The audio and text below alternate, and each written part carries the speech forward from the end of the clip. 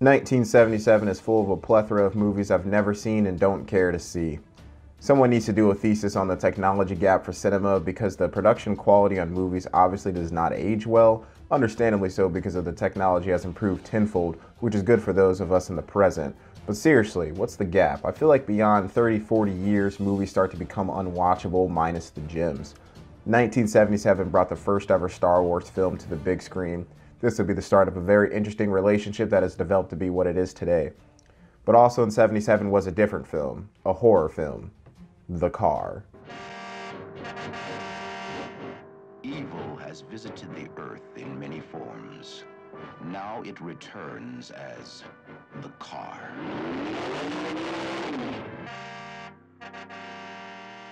The car even is hilariously referenced in some modern day animation. Oh no! There's no exhaust pipe! That's right! Thanks to Ed Begley Jr.'s electric motor, the most evil propulsion system ever conceived!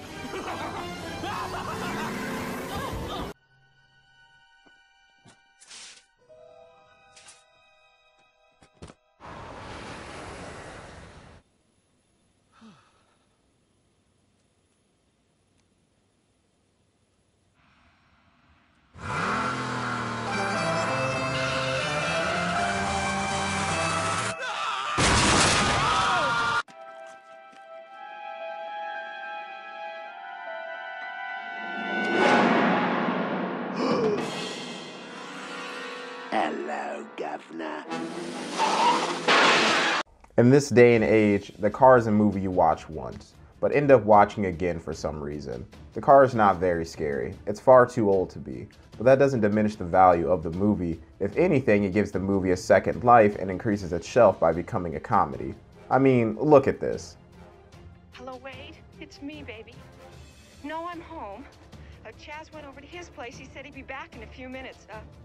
Wade, no, I'm all right. I'm all right. Listen to me. Listen to me.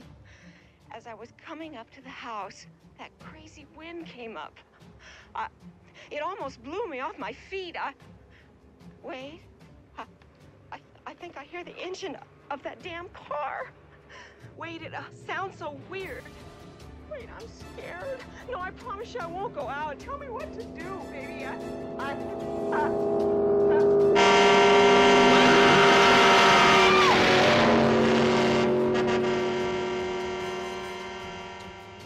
This isn't scary, this is hilarious. The Car might have scared some in theaters then, but it's not going to scare you in your home. However, The Car is a respectable movie. The fact that Futurama, Regular Show, and American Dad all did a parody of this episode is just some well-deserved flattery and proof that this movie, good or bad, stuck with people. At least watch The Car to really understand the hilarity of the parodies and future parodies of it. Hilariously, there's also a sequel to this cult classic movie, but I was informed by my biggest fan to leave this varnished turd out of the review. It's on Netflix in case you want to waste your time, and it has an amazing rating of 25% on Rotten Tomatoes, so you know it has to be a masterpiece. As for the original, it doesn't fare much better, with only a rating of 28% on Rotten, but it does have a 6.2 on IMDb, so it at least lets you know that it's watchable. The Car isn't a movie I regret watching. When I'm flexing my film buff muscles, it's a nice one to keep in your back pocket, as it shows that you either have a rich movie-watching background or you know someone who's pretty invested in the industry. For me personally, it's both. And while more of a comedy than an actual horror film by today's standards, it's pretty good. 8 out of 10 on the official Black Man's Log scale. But you're not really here for the review, you're just here for The Car. 4-year-old nymphomaniac. And we're gonna go to the Amazon basin together and water ski. Woo! I think I can handle it. I'm ready.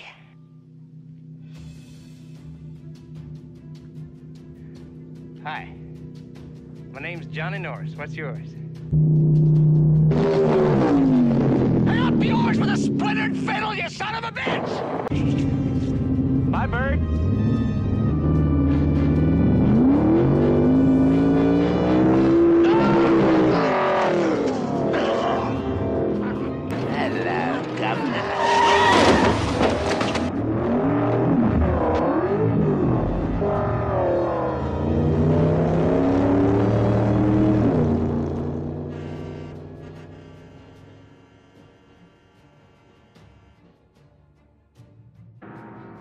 What evil evil force drives the car.